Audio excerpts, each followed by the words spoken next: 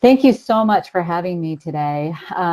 When I talk to people about exploring, student loan terminology, usually what I get is a blank stare by the end of this particular topic discussion. It is a foreign language, I'm convinced of that. And I just want to make sure that when people hear me talk today for the short time that they're going to hear, that it's like drinking from the fire hose, and we understand that. So we're going to send you some additional follow-up tools that you can reference to go back and learn more about some of the terminology that is presented today. And I know we're going to have a little bit of a Q&A also to answer or clarify anything that comes up.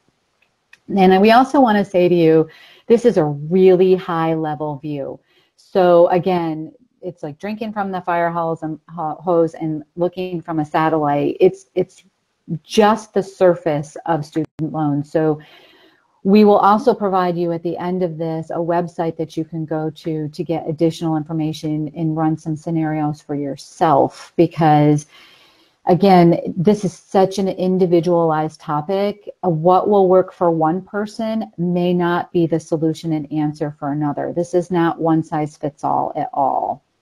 So we'll dig in with just taking a step back and talking about the different types of student loans that even exist, because there are many. For most people in today's world, they're going to have a direct student loan. But previously, there were loans that we call the FFEL. They were the Federal Family Education Loans, and they were actually issued by banks. There was a program that existed, and banks underwrit them, but they were guaranteed just like any other student loan. If you are a teacher, there are certain provisions that you want to be aware of for eligibility of forgiveness on an FFEL loan. And in some cases, you never want to consolidate those loans into a direct loan, but then again, in other cases, you may want to consider it for different eligibility.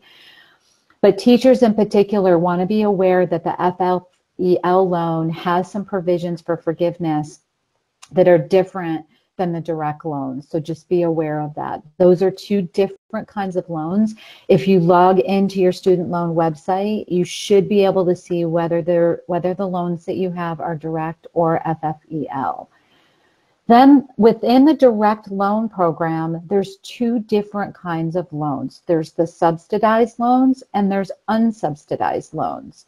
And with a subsidized loan, what that means is that you are eligible for the government to pay your interest while you're in college. So your interest does not build on top of your student loans while you're in college. These are for undergraduates, so it's not something that you would necessarily see for professional or graduate level, but they would be loans that they're usually income-based eligibility. They are income-based eligibility. And then the second type of undergrad loan that you might be eligible for is an unsubsidized loan. Now, in unsubsidized loans, the interest you'll see it build separately, and then when you actually start to make the payments, at that point in time, usually the interest is capitalized, which means put into the loan, the base loan, for repayment purposes. Unsubsidized loans can be mostly for undergraduate, but also graduate and professional students, and there is no financial need that is needed for unsubsidized loans. Again, if you look at your statement or log into your student loan account, you might see whether your loans are subsidized or unsubsidized. Some of the providers are better at easily disclosing that information than others. A third type of loan is a PLUS loan. Now, this is a little confusing because PLUS loans are used usually by parents of undergraduate students, but they're eligible, but students, professional students and graduates are eligible for PLUS loans above and beyond the parent once they get to that level. So if you're working on your master's degree or if you're a professional student, you're actually eligible for PLUS loans.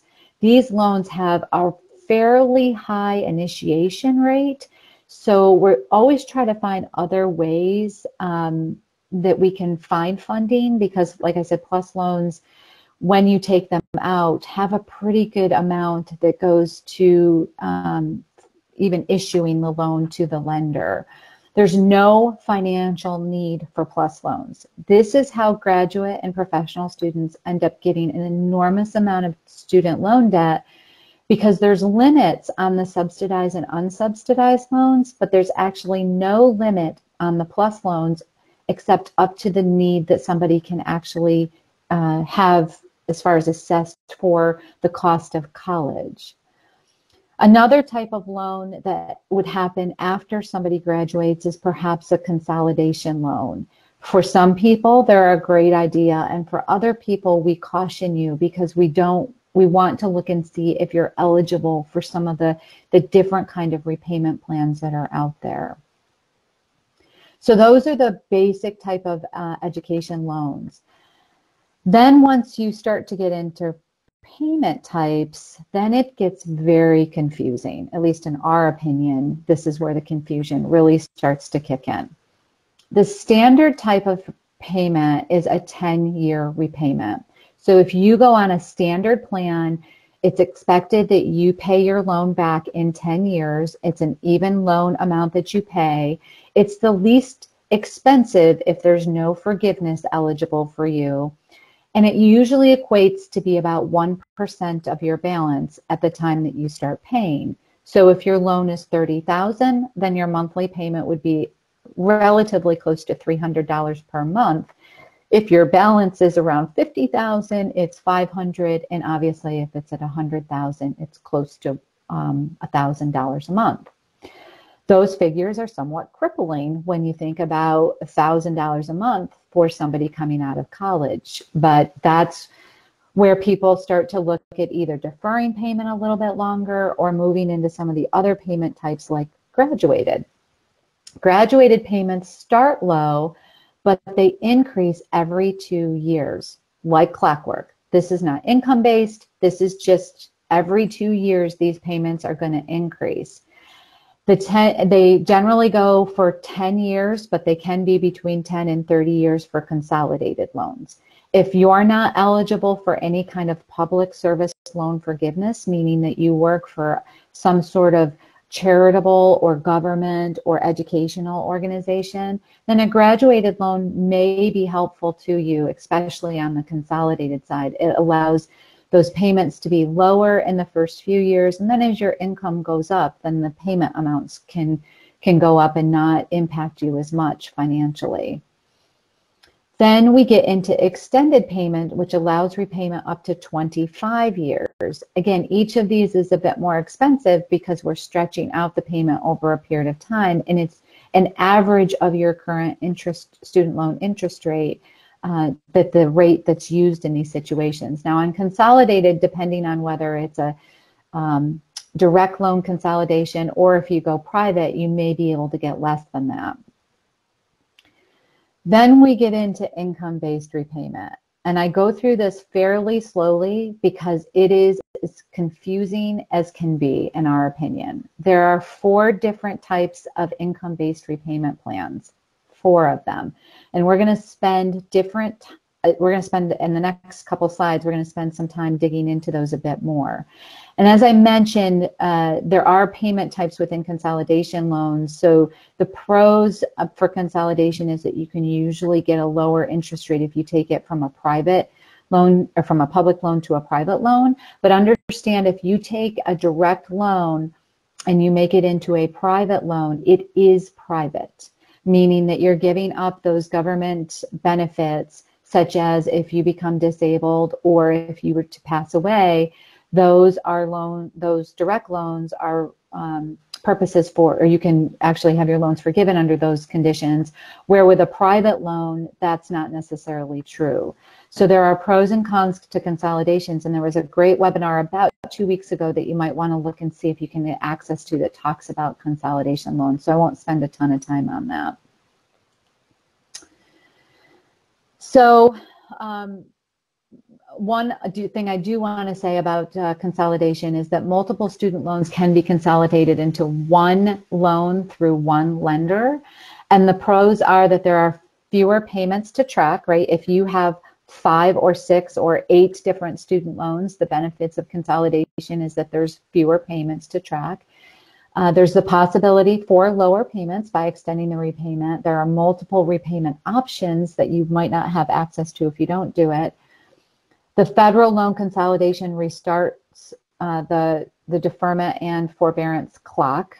And then one other benefit is that the better rates on private loans if your credit score has improved. So sometimes with consolidation loans, or sometimes when people have been paying their loans and they go to consolidate, and they use a private lender, then because they've had time to see their credit score increase, then they can get a better rate in that condition. Now, the cons on that is that the loss of the federal loan benefits, which is what I just mentioned, and once you consolidate, you're consolidated. That's it. You can't unconsolidate. You lose existing lender benefits or treatments or terms. And this is where I mentioned early on to be careful with those FFEL loans, because you can lose some preferential treatments and terms if you consolidate those loans and don't realize that you have them. You may end up having 2 loan payments if federal and private loans are consolidated separately. And one final con, well, that's not final, but one additional con is that you may end up paying more over the life of the loan, especially if you do graduate it. Now, understand when you consolidate through a federal program, consolidation cannot include private loans. So you can't combine the 2 sources. However, you can take federal loans and consolidate them into private with other private loans. Federal loans, as I mentioned, can be consolidated into a new loan with a private loan. But again, just know that you could lose some benefits such as income-based repayment, deferment, and loan forgiveness. Private loans don't have loan forgiveness. So if you don't take anything else away from this, one of the biggest things that we hear from people when they come to us is they'll ask us a question if they're eligible for income-based repayments. Maybe a friend of theirs has done it, and then we get looking at their situation and they consolidated all of their student loans into a private loan, and that negates their eligibility for income-based repayment and forgiveness. As I mentioned earlier, the new interest rates when consolidating federal loans is based on a weighted average of the existing loans, but a private loan consolidation will be based on credit score and current interest rates. So moving into the next category of the famous income-based repayment plans, I want to go back just a couple of slides for a quick second. And you'll notice that there are 4 different kinds of income-based repayment plans. Income-based repayment itself, the name income-based repayment, which is IBR. And then pay-as-you-earn falls under income-based repayment, which is what we call pay. And then to confuse it even more, we did a repay. So this is a revised pay-as-you-earn. And then the final type of payment is the income contingent repayment, so an ICR. So these are the 4 different types of income-based repayment plans that are out there and the initials that go along with them. So when we talk about income-based repayment plans, one of the benefits of those in particular is sometimes when people, and we tell people, especially in your first year of working, do not defer your payment. One of the biggest mistakes that we see is that people they graduate and then October rolls around and they think, I can't make these payments. I don't have any income, or I haven't had a chance to get established. You can qualify for an income-based repayment plan. Remember, those are only for the federal loans, but you can qualify for them immediately. And even if you're not in a public service loan position, you can actually qualify for these income-based repayment plans. Now, why do we tell you don't defer the payments? We actually encourage people to start right away on some of these income-based repayment plans, because it looks back at what your income was, and if your income was 0 because you were a college student, those payments actually count towards qualifying payment.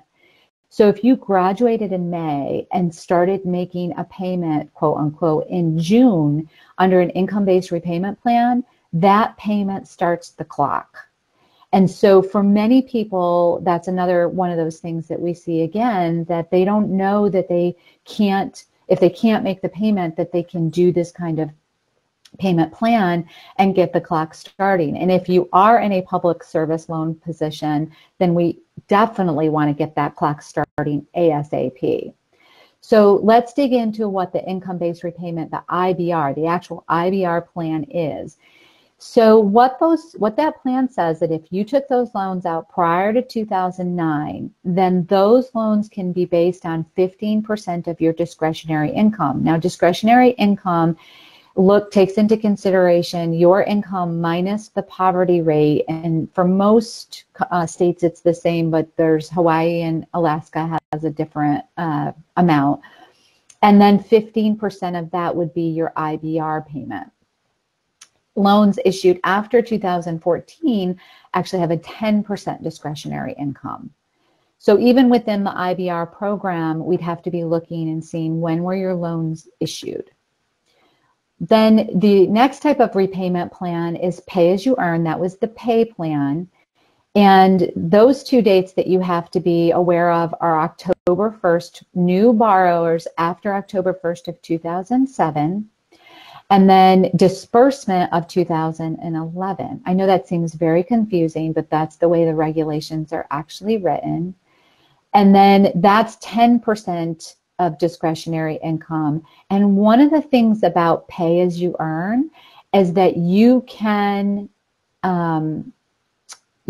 exclude, you can have married filing jointly only income, and married filing separately would actually be excluded. So when we talk about pay as you earn, pay as you earn, the pay method, there's actually Becky, one of the wonderful people that works at the firm, just did a whole series on some of these different payment options, and you can find that information on rootedpg.com on the website. And when she broke down the difference between pay and repay, pay was the only the income of the borrower is considered if single or married filing taxes separately. So what I'm trying to get at is that if you are somebody who is in a public service loan position and your significant other earns a lot of money and you don't, then you may want to take a look at doing a married filing separately, because their income would be excluded, and therefore the 10% of discretionary income would take your payment down considerably.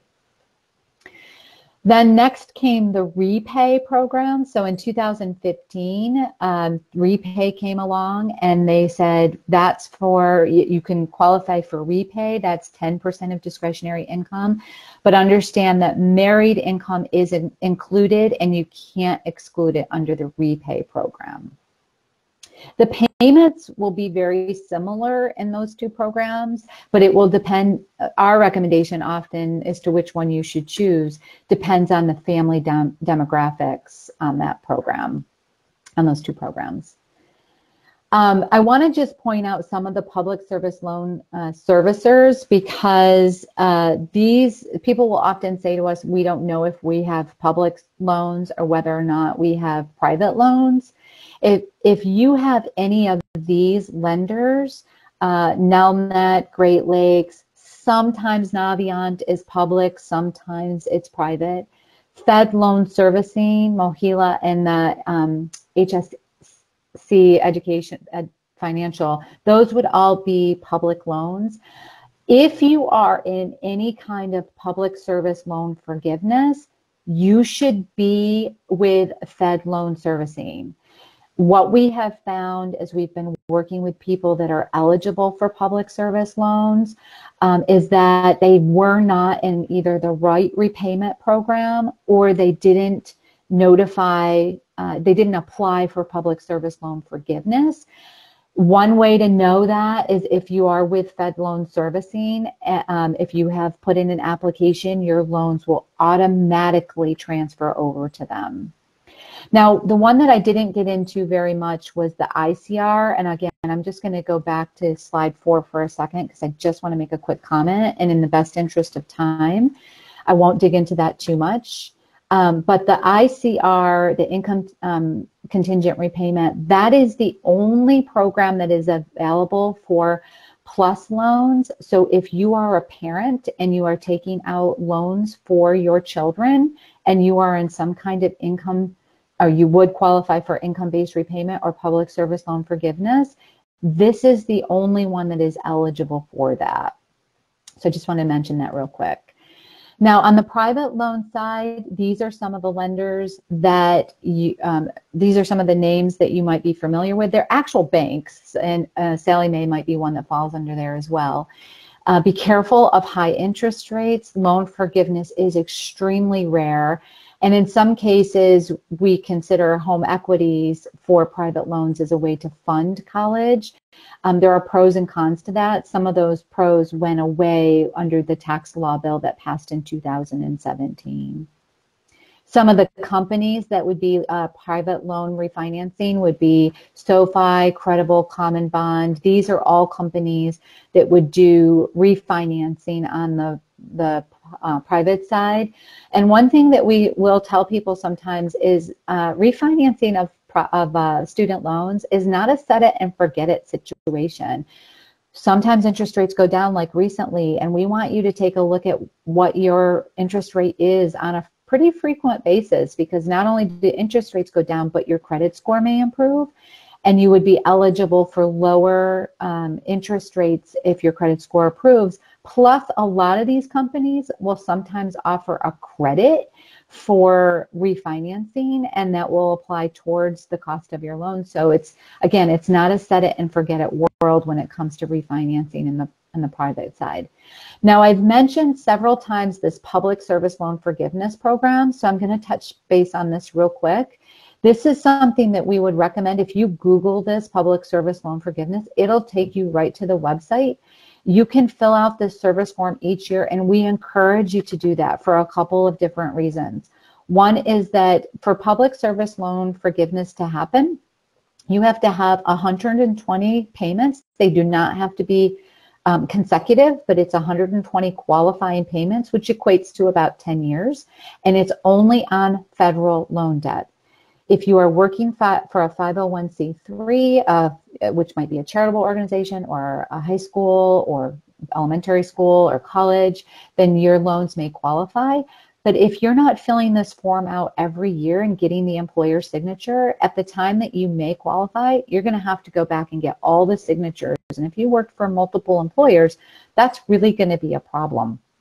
So we encourage you to do that every year. It also will catch if a payment is not a qualifying payment and allow us to fix it right then and there instead of waiting until the end and then having to battle through fixing it at the very end.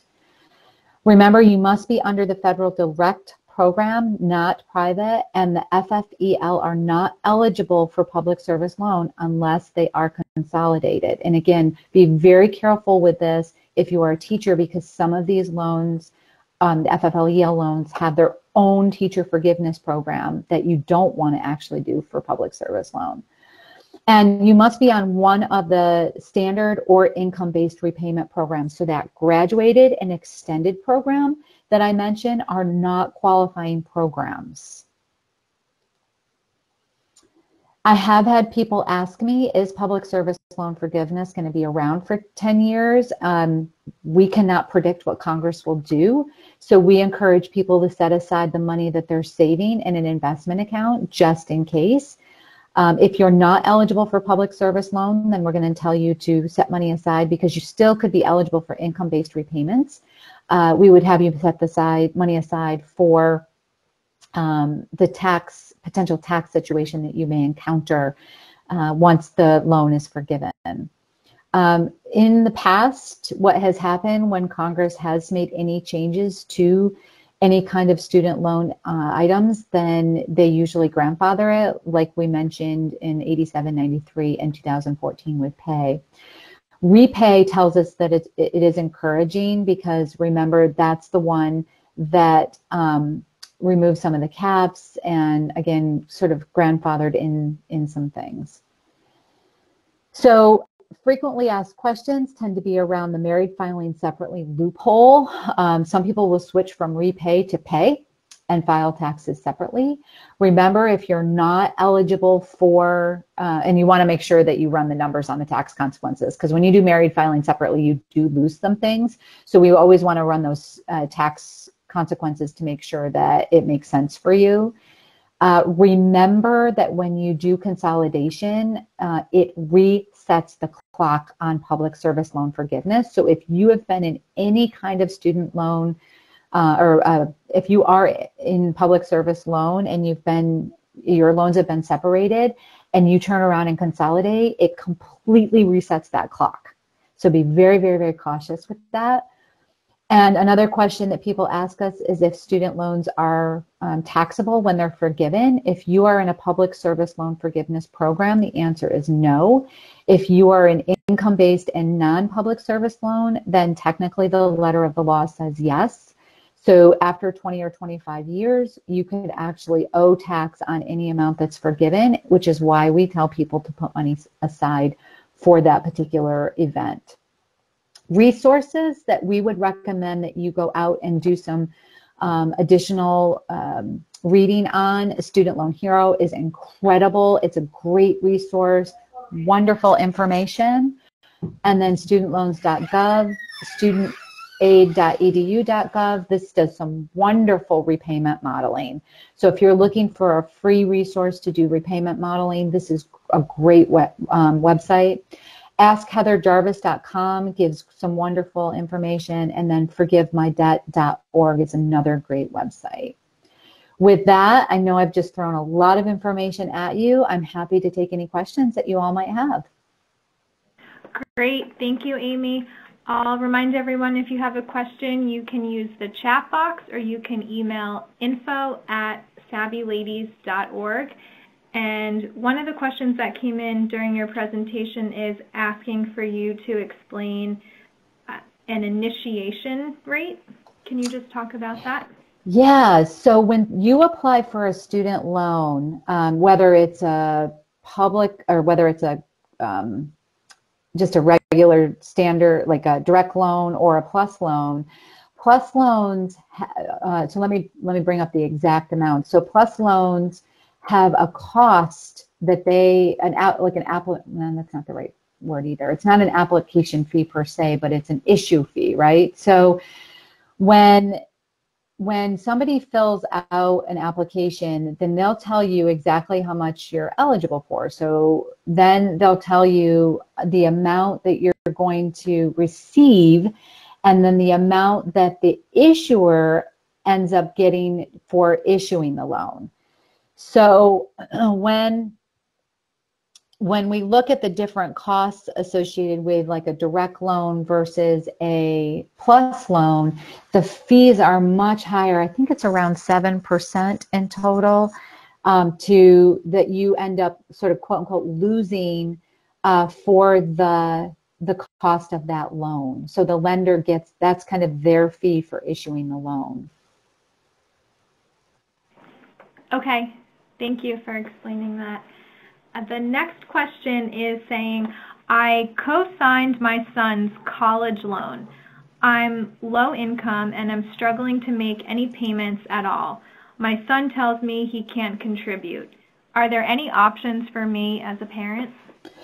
Well, I think there's options for your son, actually. I would kind of back it up to that. If he can't make the payment, this is assuming that it's a public loan. If he can't make the payment, then I would encourage him to apply for income-based repayment, because if his income is very low, then he may be eligible for zero amount payment. But even if he's not eligible for zero amount, it may get the payment down. If you're making the payment, it may get the payment down to a more reasonable figure that you're paying. If it's a private loan, that's going to be a little bit of a different challenge, because they're usually, the only thing that you probably can do is extend the loan out just a little bit further. Okay, thank you. Another question is asking about the payment types that you talked about. Mm-hmm. If I have what I think are standard payments, can I simply change them to income-based repayments? You certainly can. One of the things, just going to go back to that slide. So if you're in a standard payment and you're struggling to live, which is in a lot of cases is the truth, then you can switch to one of these income-based repayment plans that are listed, or any of the repayment plans actually, to make it a little bit easier on yourself. If you're in a job where you would be eligible for public service loan forgiveness, then we want to absolutely switch you to an income-based repayment plan. So you can switch. And if you are in a job that's, again, eligible for public service loan forgiveness, then at that point in time, I would immediately apply for a PSFL, because those payments that you have been making under standard, could qualify. Just don't let them consolidate when you do that. That's the only thing that I want to share with you. When I say what I'm about to say, I do not mean this in a derogatory format, but when you call these companies, whoever is your loan servicer, they are working in a call center. They do not know the rules and regulations behind student loan repayment. And so I would encourage you to do some homework and make sure that you know going into the phone call exactly what payment you want, because they honestly, and I don't mean it, to be mean or anything like that. That's not what they're paid to do. They're paid to take a request. They are not paid to give you advice. And that's where we've seen a lot of people get into trouble, as that the person on the phone that they spoke to didn't know the rules. And so, for example, took a standard loan, consolidated it, and then put them on income-based repayment, and they had to restart the clock on that particular situation. Okay, that's very, very helpful information. Thank you. And I believe this is the last question, which is asking or saying, I've heard some different things about working at a nonprofit or government agency and how you can qualify for loan forgiveness, but it's for 10 years. My federal loan repayment plan is for 10 years. So how does that work? Yeah, so can you just talk a little bit about that? Yep. So it sounds like if your federal loan repayment plan is for 10 years, you're probably on the standard payment plan. And in order to get forgiveness, if there's anything left after the 10 years, like let's say that 10 years in, you have a small balance left because there's 1 month in the 10-year cycle, then that amount would be forgiven. But if you're on this 10-year repayment plan already and you're on public service loan forgiveness, you may be able to switch it to that income-based repayment, sort of like the last question is, and be eligible to lower your payments and then have forgiveness done after those 120 qualifying payments. I would actually have you apply for public service loan forgiveness under the standard plan, just to make sure that they recognize right now the qualifying payments that you've already made, and then we could go the next layer. So you would need to get started initially. It doesn't recognize back. It doesn't. If you've been working for that same, great question. If you've been working for that same non-for-profit the whole time that you've been making student loan repayments, those payments will likely qualify. So let's say that you've been 4 years in for the non-for-profit that you've been working for, and that entire time you've been making payments on the plan, then I would fill out the public service loan forgiveness application. Note that you've been with them, have the HR department or director sign off on that, and have them start the clock on that loan forgiveness so that all of those 4 years worth of payments the clock had already started. It would actually start 4 years ago, and then you'd only have 6 years left in the repayment program. And that's where we could talk about what would be the next step after that. Okay, great. Does that make sense? Clarifying that. Yeah, and just want to go back real quick when we were talking about those plus loans, and I Googled it real quick because I couldn't remember the exact amounts off the top of my head. Those origination fees that I was talking about, when you take out a loan and the cost associated with it. So when you take out a loan, whether it's a direct loan or a plus loan, each of those has an origination fee. And as of right now, the parent loan, the plus loan origination fee is 4.276%. So for every 5,000, so for example, if you took out $5,000 in parent loans, then you're going to have to pay $213 for the loan origination fee, and the school's only going to receive $4,700 in that situation. Whereas with the direct loan, it's a lot less expensive. If you had $5,000, then the origination fee is quite low. It would only be like $53.45. And so the school will receive the majority of the money. So, looking at those two figures that I just mentioned, $213.80 and $53.45, that's a pretty big difference that the school is missing out on, that you have to make up some other way. So that's just, again, some important, that's prior to even taking out the loan, which I could do a whole nother class on that in and of itself if people were interested. But I do want to mention, I just briefly mentioned that there's some great resources in the slides, and one that I was remiss on is our resources as well. If you go to rootedpg.com, there is one of our blogs that's listed is Student Loan Tips by Becky Partridge. It should actually say Becky Eason, as she got married earlier this year. But each week she publishes a tip on student loans. All of that is free education that's available to you. And there's a lot of content out there already that you could just read down through and get familiar with. And as I also mentioned, one of the websites that you can go out to and do some modeling is at studentaid.edu.gov. We're always happy to point you to resources where you can get some credits if you do refinancing. We don't get anything from that. We just are glad that people can get a little extra money through, applying for consolidation, or shouldn't be consolidation, but refinancing of their loans. So we'd be happy to point you in those directions if it's the right answer for you as well. So I hope this was helpful. Yes, thank you so much, Amy. I want to thank you for really taking the time to explain everything very clearly and walking through it with us. And I want to thank everyone for joining us today. We will be sending out the information and the links here that Amy mentioned, but Amy, can you say again the website for your company so everyone has that name? It's Rooted, so ROOTED, PG.com. So it stands for Rooted Planning Group. Okay, great. So we will be sending that out if you didn't have a chance to write it down. So again, I want to thank everyone for joining us today, and thank you so much, Amy. It was really excellent. Thank you. Bye-bye.